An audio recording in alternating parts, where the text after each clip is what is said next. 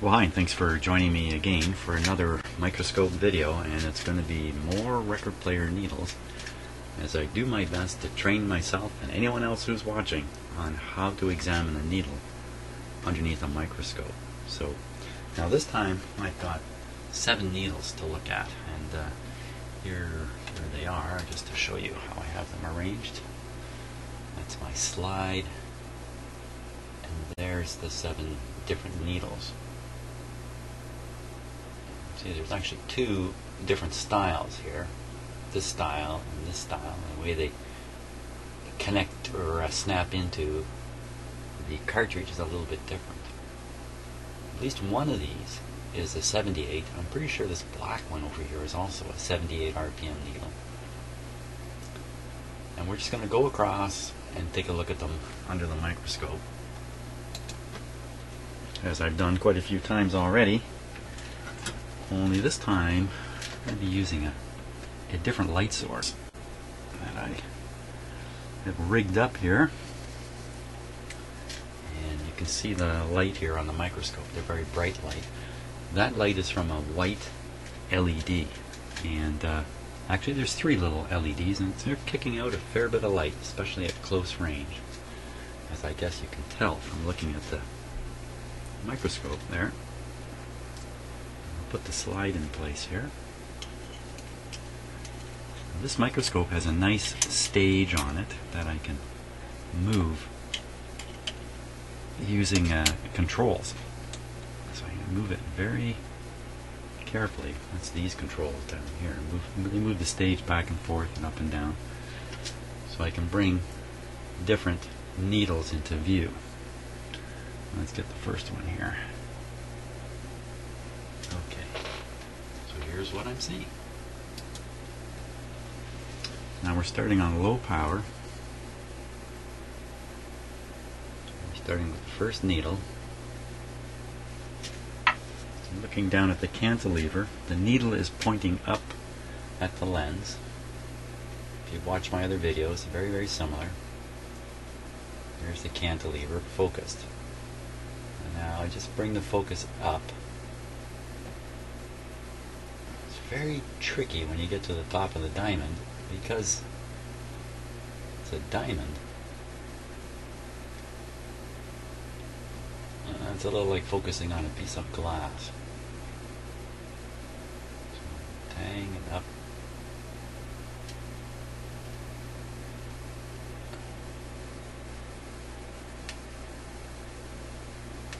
We'll go over them on this lower power, then I'll snap it up on high power and we'll go over them again.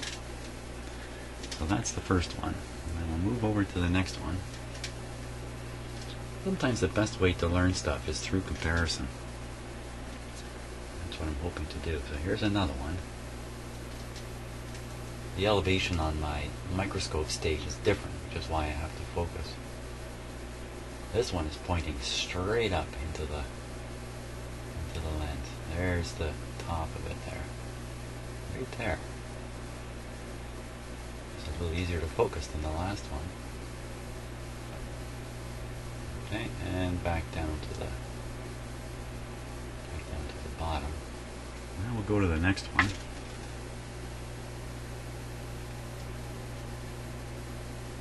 This one's red, which I'm pretty sure means it's actually a sapphire. Sapphire is a softer material.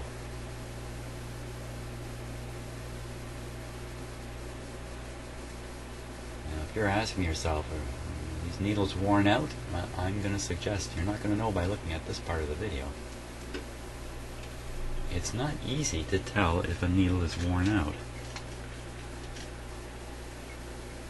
There is a special technique, and if you've been watching my other videos, you know I've been working on it without a huge amount of success. Although this new light I'm using has really improved things. And there's the cantilever up the shaft, and at the top is the needle right there.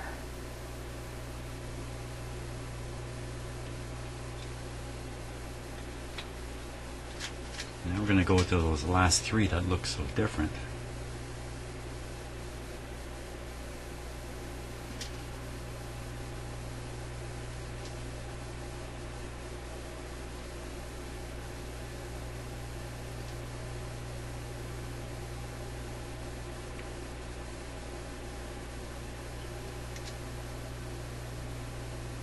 made no attempt to clean any of these, but I have been handling them with my fingers quite ruggedly. See that point of light? You can see the shadow. Let's start with the shadow. There. The shadow, there, you can see it moving. And you can see there's also a point of light in the shadow. I think that's literally the diamond acting as a lens and focusing the incoming light to a point on the far side, right on top of the cantilever. So I think that's what we're seeing there. I think this would be pretty interesting under high magnification. There's some funny black dots in there. Okay, let's go on to the next one.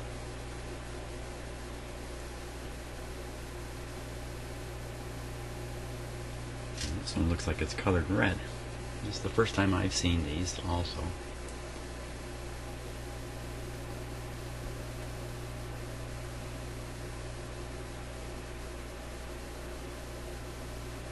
It's amazing how rough the cantilever metal looks when you see it like this. We'll come up on the focus now.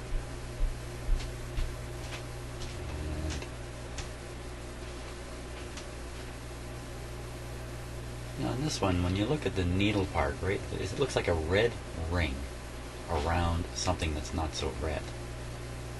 The red ring is the support post onto which the diamond, or whatever it is, not sure what it is on this one, has been glued or attached. I assume it's glued in place. You can actually see the change of dimensions, as if the diamond is smaller than the shaft it's stuck on. Don't know how true that is. That's what it looks like to me. And we'll go on to take a look at the last one.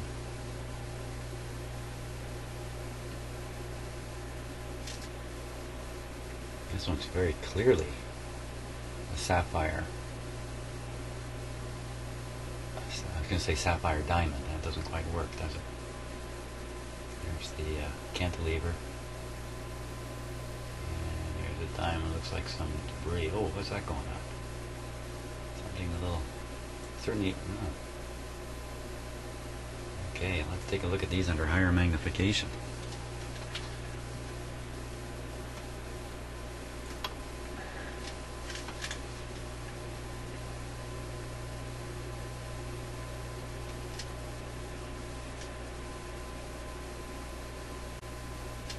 Starting with the last one first, working my way back.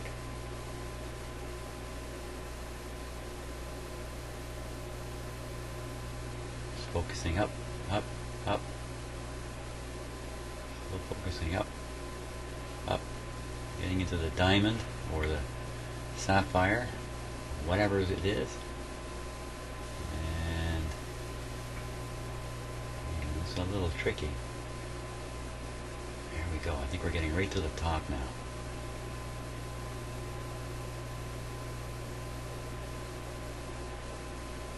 Now,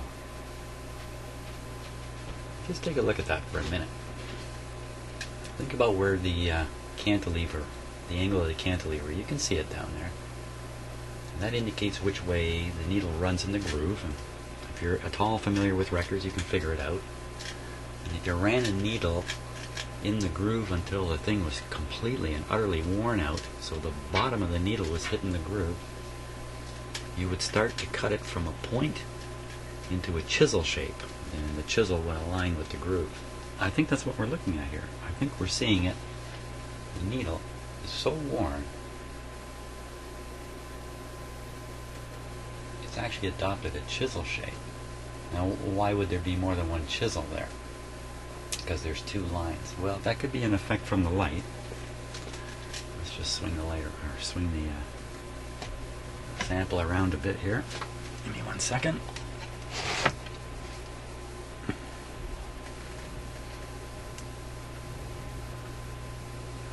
See quite clearly, there's an angle where the light reflects right there. Okay, that angle, the incidence at that angle, I guess that's the way to put it, is onto the side of the needle, the side that would drag along the groove. So you see, it's all kind of making sense on this one. I think personally I would pronounce this needle worn out. Not very surprising. It's a sapphire needle, generally used for 78 records, but I'll bet you can't play 20 or 30 sides before you start getting extensive wear on these guys. There's another sapphire one here. I think we'll see almost the same thing. Let's work our way back now.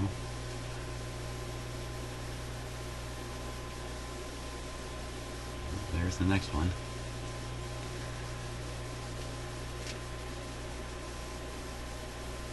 Again, this one's got a red color, but the top part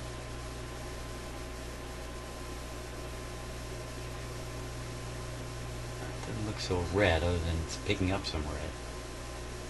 Now this one, you see kind of a dot at the top, and to the side you can see a white area. I believe that's a flat spot on the side of the needle. So all needles with some wear are going to have flat spots on either side where they're dragging up against the side of the groove. The point doesn't touch.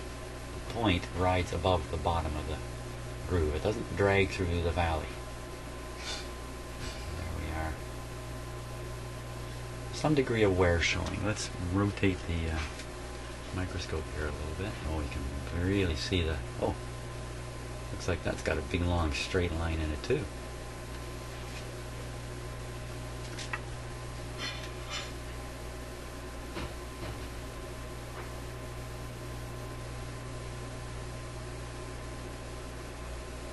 I just thought to myself, I wish I could look at these under a microscope, see what's really going on. I am looking at them under a microscope. This is what you get.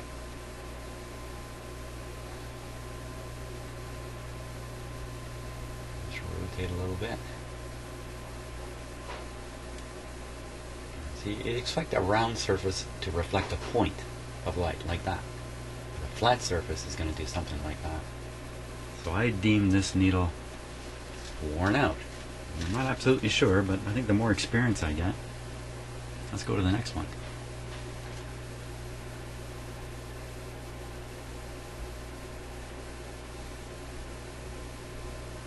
Where's that needle?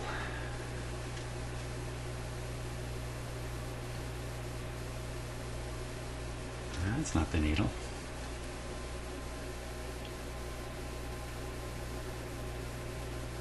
There it is. Whoop.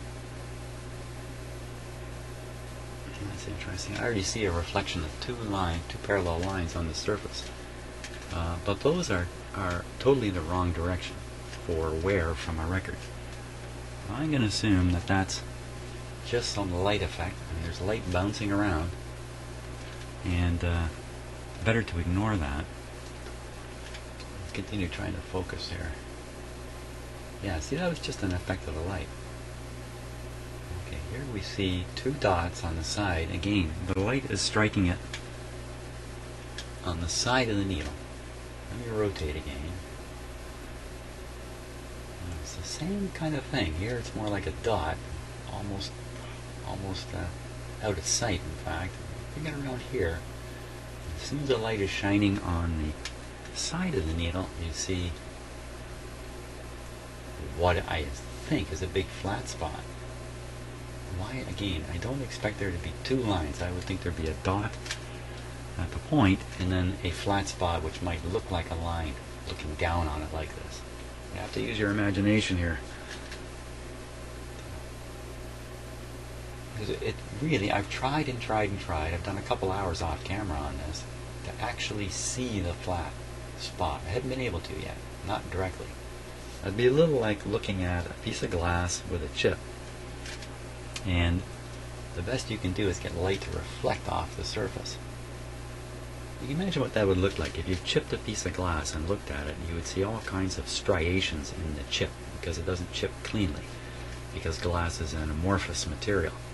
It's not a crystalline material, so it doesn't cleave flat. It leaves all kinds of striations, variations. So, same sort of thing with this, I would think. I don't think dragging it along the inside of a record groove is going to make a nice, beautifully flat surface. Okay, so that's those three that were the same type. Now we'll go to the first of the four. It should be somewhere here. Okay, I think that's it. Just way out of focus. There it is. Wow, does that look a ton bigger than the last one?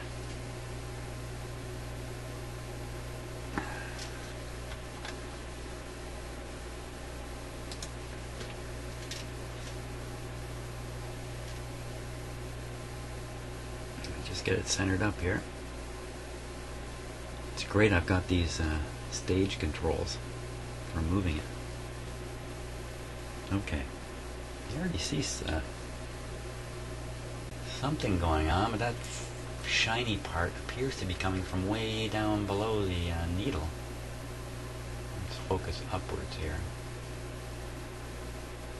Oh my gosh. Interesting. So that thing that looks like the bottom of an iron, for ironing your clothes, is really the result of some kind of reflection way down here. It's probably a curved surface right in there. That's probably the diamond cone on which the diamond is glued has been fitted into this piece of metal somehow. That's probably the curve on the fitting right there. So just all part of learning how to do this. Now going back to the tip of the needle.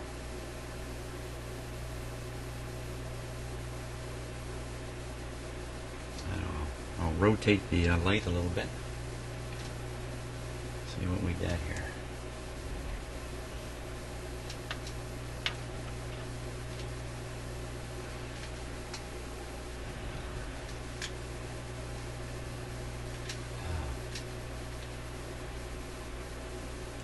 I see two dots traveling. One of them, I think, the one on the left is the bright spot where the light is just reflecting off the curved surface of the needle point, and the other one shouldn't be there, but it's there because there's a flat spot.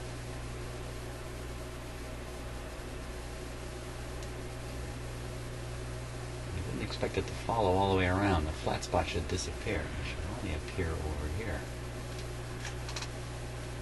And you know what? We got to turn this a little bit further here.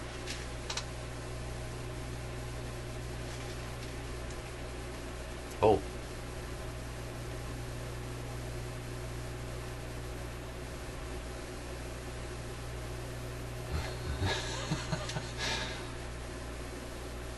I have no comment on why there's a huge reflection coming there.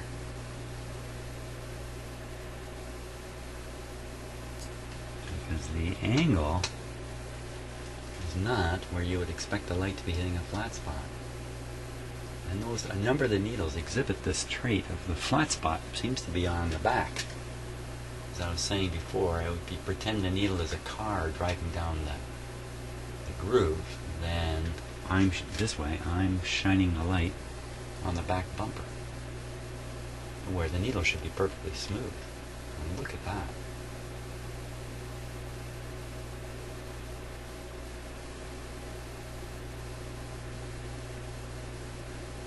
Since I'm teaching myself, I think I have to accept that's what a smooth surface looks like. And that volcano-like pile of light coming out of there is more an effect of the light passing through the microscope lenses and its focal point of the light, if I can put it that way, showing up inside the microscope. That's my explanation of it. It's an artifact of the microscope and its multiple lenses. Okay.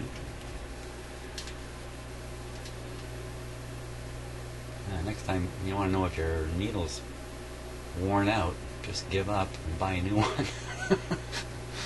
And count the number of records you play. Diamond needles, generally good for 100 plays. Let's go to the next one here. Now, this is the other sapphire needle.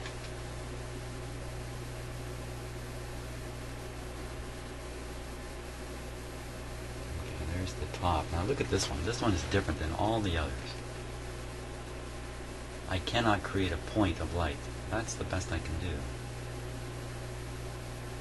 The shaping of that, again, if we're not exactly looking at something, we're looking at light reflecting from a surface. But you can see the tang down below there, so get an idea of which way this is running through the record groove. And that spot, by the way, the needle is not pointing absolutely straight up, it's tilted a bit.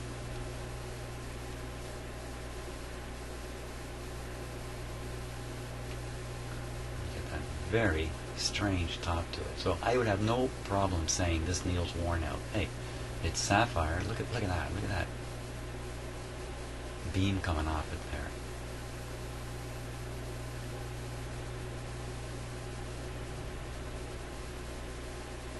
I mean, it certainly is not a nice smooth point, whatever it is. And it's sapphire. It's probably had the heck played out of it. I wonder how many people are playing old 78 records using an old record player with a worn out needle, and what they're hearing they think is the way it's supposed to sound, when in fact the sound quality is degraded by the needle they're using. Let's go on to the next one. And I bet you the answer to that question is a lot of people, maybe even including me. I do have a 78 player, and I did not think to take the needle off it to bring it in here. Okay, so we're back to a diamond needle now. This one seems to be the most pristine of all of them. So there's the top. In fact, this one is really, really interesting. The reason is, what is that dark spot? What's that dark spot there? I don't think I'm going to be able to give you a real good look at it, but earlier on my own, I got a view of this needle. I don't think it's on video. Maybe it is. I've done so much of this lately. I'm losing track of what I'm up to. It's actually a piece of the needle missing, like a chunk of the diamond has fallen out or broken off or something like that. So you see one bright dot and then a bunch of others to the right of it. Let's rotate. Okay, and so look at that. See that? This is just perfect. This is exactly what I would hope to see. Let me shut up and focus it again, just in case I'm very tricky. Now, you see those three dots? Those three dots are the three LED lights reflecting back from the surface of the diamond. That's why there's three dots. So, you know what? Maybe that's part of the problem with my current setup. So what I'm doing is I'm focusing this to eliminate the three dots. And in doing that, I'm really throwing the whole thing off. I need one pinpoint source of light.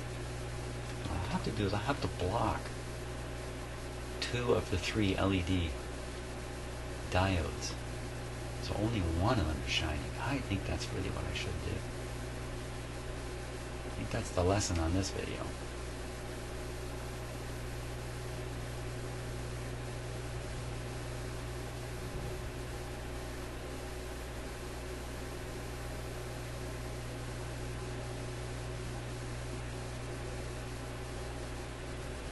Now that looks like we're looking right at a flat spot. I'm rotating the light back and forth over it.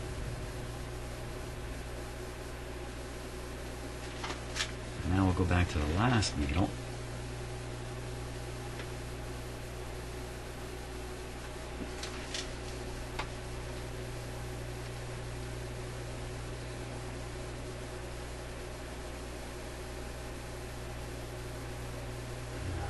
It appears to be at the top of the support cone, and there's the needle coming up to the top.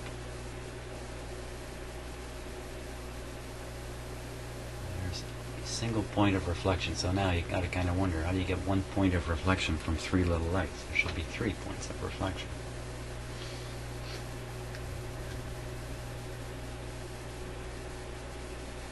Swoosh. Huge reflection there, but again, I'm shining the light at the back bumper of this needle. So, curious, eh? It's curious to me.